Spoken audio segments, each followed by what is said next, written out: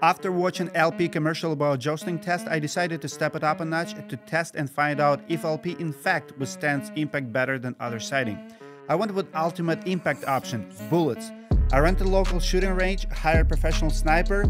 I was curious about how many boards will it take to stop a 9mm bullet. It took 3 JamesHardie boards to stop the bullet to the fullest. Bullet actually stopped at the second board.